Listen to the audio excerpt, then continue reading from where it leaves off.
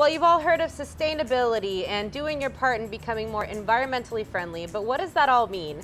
Today we begin our journey to becoming uncommon Epicureans. I have Dr. Deval Patel here to tell us more and help us embark on this new journey. We can all do our part and make a difference. So tell me, what is an Epicurean? Thanks, Clarissa. An Epicurean is a person that seeks simple pleasures in life. Okay. Stemming from the Greek philosophy and Epicureanism.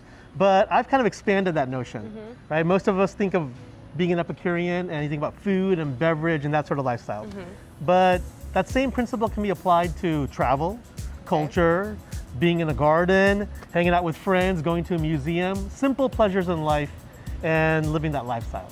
I love this concept because I think we're also oversaturated with different stimulation from everywhere that it's difficult to simplify. And the more simple things are, the easier it is to partake in those simple pleasures. So for sure, we're going to become uncommon Epicureans. Love it. Which also has a lot to do with sustainability. So let's talk about that word and what it means to our friends at home. Great. Sustainability is the capability, the actions of making sure that our future generations are left with at least status quo in our environment, if not even more, right? We want to deplete resources. We want to be thinking about it in a very meaningful way for our next generation. But in energy, environment is definitely part of it, but sustainability applies to the way that we eat, to our travel, to the way that we hang out with people, our healthcare, the jobs that we have. It's all about sustainability. It's an undercurrent of our community. Absolutely, the plates, the utensils that we use, all of those simple things, right? Okay, so that's good to know, and it all starts within your own home, within your own community. So how does this relate to our friends at home? You think, how does this really affect me? I don't live in this big bustling city where things are getting thrown away and wasted, but how does this apply to us right here locally? It applies no matter where you live, right?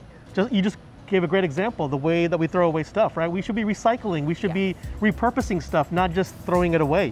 Doesn't matter if you're in a big city or a small city. Where you get your food, for example, right? Did it come from a local farmer? Did it come from your own garden? Did it come all the way from, India, for example? You can make an impact right there in your own backyard, but you gotta teach our kids as a starting point in your own home about these concepts now, not when they're older. Absolutely, and of course you have the benefit of convenience for those things that are shipped from overseas and maybe less healthy, but it is a conscious effort, if you will, to make it to the local farmer's market or to contact that person that can deliver eggs to your door. For sure. That are right down the street. And there's a trade-off, right? If you get it from the big conglomerate that sends you stuff that's really convenient compared to just going down. But there are a tremendous number of farmers markets, so you can get some of these products all the time now. Sure. Go and make a field day with your kids and enjoy that experience. Absolutely. So they're trade-offs, but well worth it. I love that, and I love getting the kids involved because when it comes to sustainability, the end game is helping their future and your grandchildren's future. So you want to keep that in mind and teach them at a young age. I love that. Now this all ties in, we're beginning this journey of becoming uncommon Epicureans. Now you understand a little bit about what that means, and we're really going to delve into this a little bit deeper, so we want you to stick around because for our next portion, we're going to talk about clean energy and how that ties into sustainability right here in our own community. So we're here on site at the Orsted laydown yard with Tatiana, here to tell us more about clean energy and the purpose of Orsted, how it's benefiting the community. So thank you for joining me, Tatiana. Thank you for having us. Absolutely. Appreciate it. Yeah, tell me about clean energy and Orsted. What does the company do and how does it benefit the community? Sure. So Orsted is one of the global leaders of renewable energy.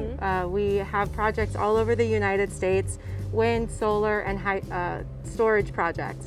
Here in B County, we're looking to implement a wind and solar project to co-locate it in this community so that we can bring clean renewable energy to the area.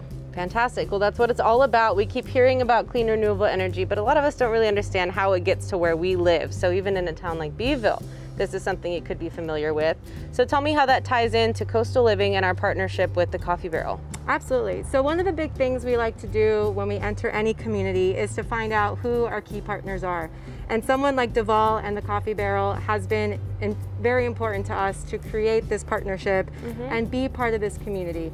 We really care about the areas that we operate in as one of the largest property taxpayers, and being supportive of the area, whether it's the school system, the county, the residents. There's many, many benefits that come from these renewable energy projects, and just working with Deval Patel is just one of those great examples. Sure. Well, they say it takes an army, or in this case, a community and an organization like yours in the Coffee Barrel to really make a difference. Now, all this hard work really has gotten me working up an appetite, so let's get into the kitchen and cook up something yummy for lunchtime. It's time to get cooking. Tell me, what is on the menu today? Hey, I'm really excited. Okay, so we've got some real local products here. We're gonna make a pork slider, which is gonna have all this great, awesome flavor to it. Cumin, garlic, salt, pepper. Okay. Clarissa, if you want to open that package up, yeah. Right, I'm really excited about this product because it comes literally 25 minutes from here, from Peaceful Pork, sustainably free-ranging animals, and the pigs are just great. I mean, take all that pork and kind of dump it into the metal bowl, and I want you to kind of really start mixing it all in, and be generous with the flavoring here, right? Cumin's got that nice smokiness to it. Garlic, we all know garlic and love it, and it's just brings out the best in every kind of protein you can think of. Salt and pepper. Okay, so. Don't be shy. Don't be shy, but with salt, we don't want to go too heavy, right? No, exactly, because we've got some cheeses that we're going to add to the slider and the sauce that will kind of complement that, All right, and we love garlic, so I'm going to go heavy on the garlic. Hey, more, I say. More? Okay. Yeah, for sure. All right. How's that look? Yeah. Good? Massage all that in, mix it in. Yeah, great. Love it. And then you're going to create little slider patties, right? Just like we do with hamburgers. You can do the same thing with Italian pork sausage here from Peaceful Pork. So I would recommend doing that.